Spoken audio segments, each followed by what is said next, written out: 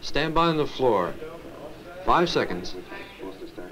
Stand by. Ready to fade up on camera 2. Ready to cue him. Ready to open his mic. Fade up on camera 2. Cue him. Open his mic. John Foreman here. Today we have with us a man who has something very important to tell us. How we, as members of a community, may protect ourselves from radioactive fallout in case of a nuclear attack. Fred, you told me before about your experience. Now would you tell the audience a little bit about your background?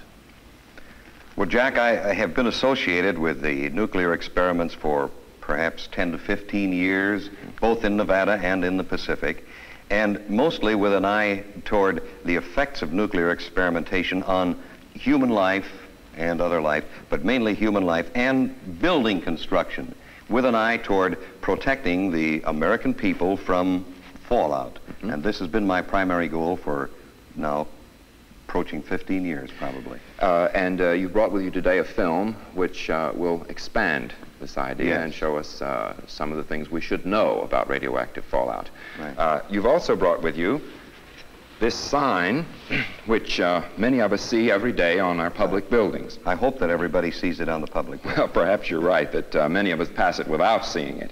Would you tell us a little bit about this sign, what this means? Yes, this is the symbol, the sign from the Office of Civil Defense, which you will find posted on public buildings, commercial buildings generally.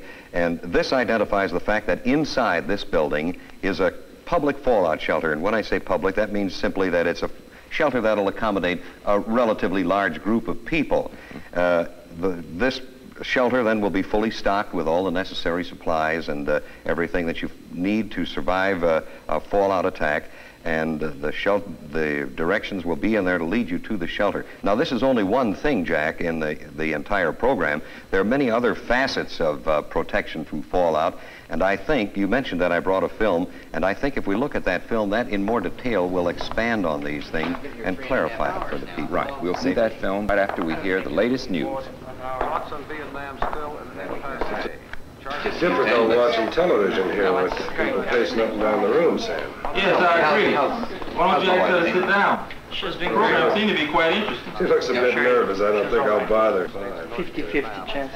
Give me a boy, Doc. Look. Same as though I've been here. And 5 girls at home all the time. It drives me nuts. I've got to have a football. Come on, Doc. Please. A football player. A football player.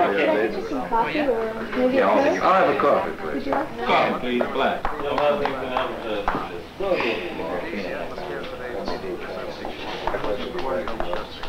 He's a nice boy. I know he's a nice boy, but you still can't go out.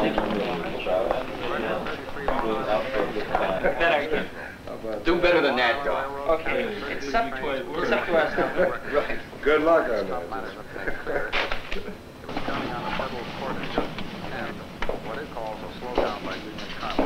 See the cause of the trouble. Finally, where have you been? I was home. Home at a time like this? Well, I was... Your wife is having a baby. Sleeping. Man, I agree.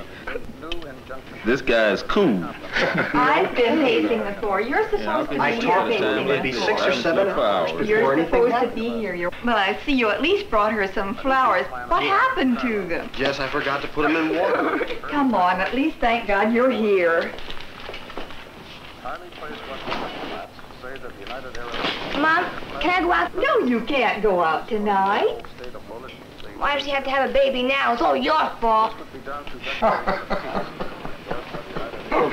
Why don't you just watch television, okay? Over there. I have a ready light on the projector, ready to fade to black, And roll that the ends film. the news for this hour. Fade to black, come up on the film.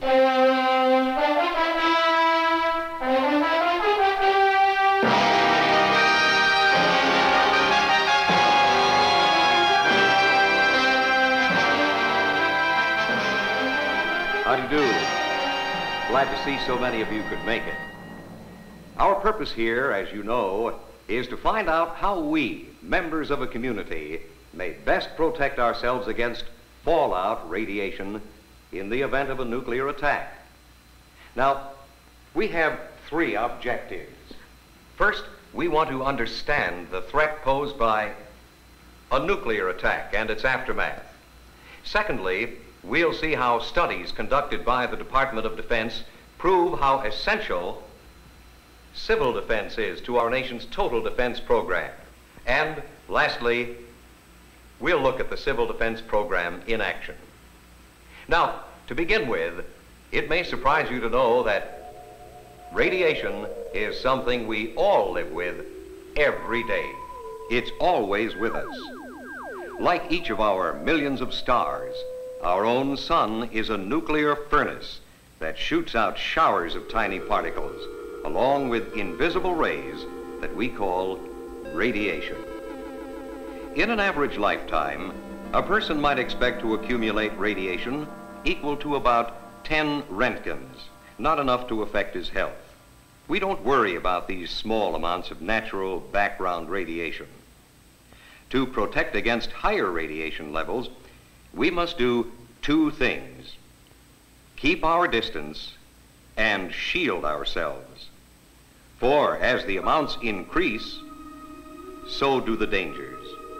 The amount of energy generated by a nuclear explosion is enormous.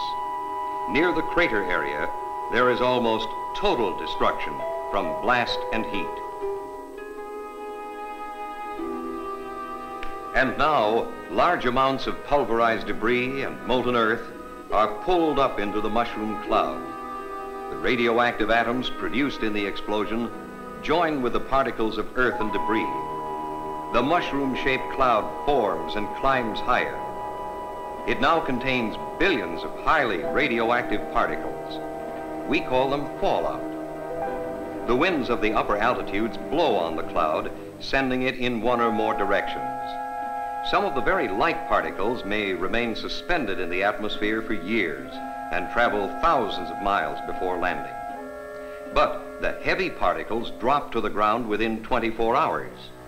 These are the most hazardous because they emit the largest amount of nuclear radiation. 100 miles from the explosion, they're about the size of table salt or fine sand. Within an hour after a nuclear attack, fallout would begin to be a serious problem in the vicinity of any ground burst. Within a few hours, the threatened areas cover more and more of the country as prevailing winds expand the fallout in downwind patterns. 24 hours, 48 hours without shelter, millions would face death. Many people have difficulty understanding how silent, invisible rays, which cannot even be felt, could be so damaging. Our bodies are made up of millions of cells. They're the building blocks of our blood and tissues. When radiation penetrates the body, the cells are injured. Most of them can repair themselves if the total exposure over a period of time is not too high. But if radiation continues, the cells will be destroyed beyond repair.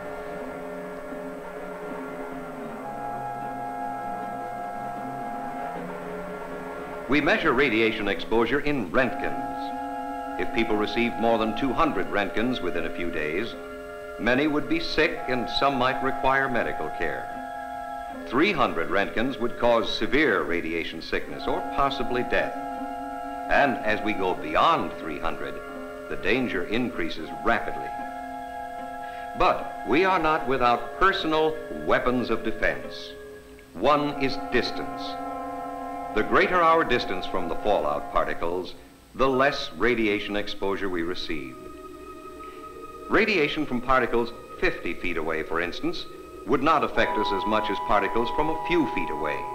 You'd receive less radiation exposure in the middle of a tall building than on the top or bottom floors, because there would be more distance and physical barriers between you and the sources of radiation, the fallout particles, which would cover the roof and the ground around the building.